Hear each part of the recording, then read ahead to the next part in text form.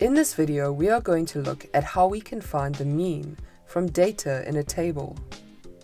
A mean is commonly associated with the term average and is found by dividing the sum total of values by the number of values themselves.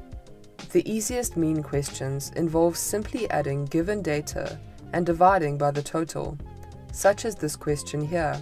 Finding the mean from a frequency table takes a little more consideration than finding the mean from a basic list of data.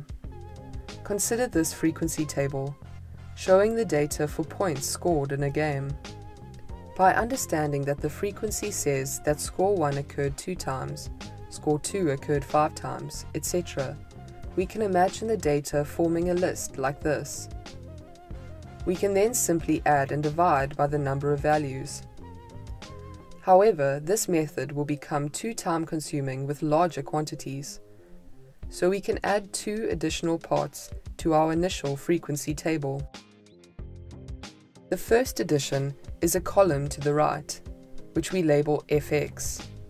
Fx stands for the frequency, f, multiplied by the value, x. In this case, points scored. By adding this, we are speeding up the process of collecting values. The second addition is a total column. We still require the total points scored divided by the total count to find the mean, and having these columns helps us to keep track of this.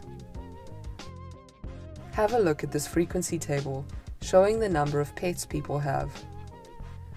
We have included the fx and total columns for you.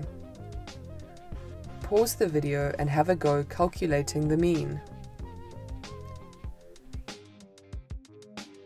Let's see how you did. To find the fx values, we need to multiply our number of pets, x, by the frequency, f. That should give you these values. We can then complete our totals. We can then divide the total pets by total frequency, in this case, the people in the survey, to get the mean value, 1.95. You may also need to be able to find the mean of data from frequency tables which look like this. This data shows the lengths of carats to the nearest millimeter. As you can see, this data has no specific value. It is group data, shown in intervals. We cannot calculate an exact mean value from this. Any mean we calculate will therefore be an estimate. To calculate the mean of group data, the first step is to add the fx column, the totals, and an additional column labeled midpoint. We then determine the midpoint of each interval or class. We then treat these midpoints as x and multiply them by their given frequency. The sum of the products are then divided by the total number of the values, will be an estimated value of the mean. Pause here and see if you can figure out the mean. Let's see how you got on.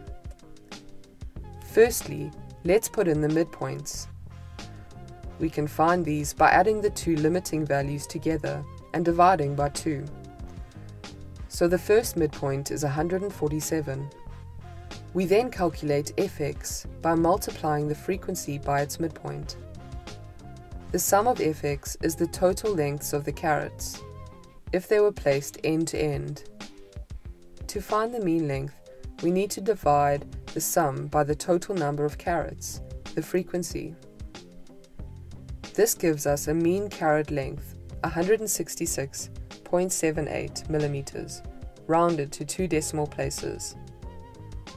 One final thing for us to consider is that the intervals from group data may also look like an inequality, like this. You would still find the midpoint in exactly the same way as before, but be aware that the groups may not always be the same size. If you liked the video, give it a thumbs up and don't forget to subscribe. Comment below if you have any questions. Why not check out our FuseSchool app as well? Until next time.